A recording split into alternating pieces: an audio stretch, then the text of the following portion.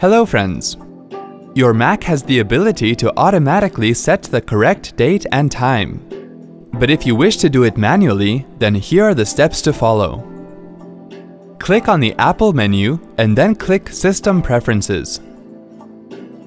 Click Date and Time to display the preferences and make sure the Date and Time tab is selected.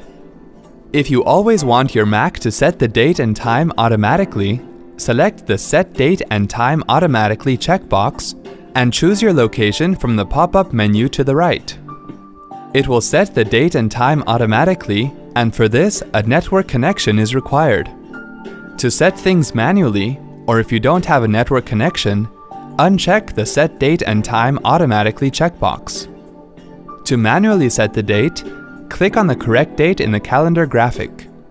To set the time, use the up or down arrows to change the value to set the correct time, and then click Save.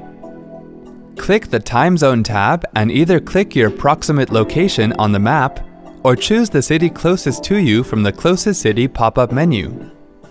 To change the way the clock displays on your Mac, click the Clock tab. In this pane, you can select whether to display the time and date in the menu bar, and whether it will be displayed in digital format or as an analog clock. Additional options are also available. See? That wasn't hard at all. Thanks for watching.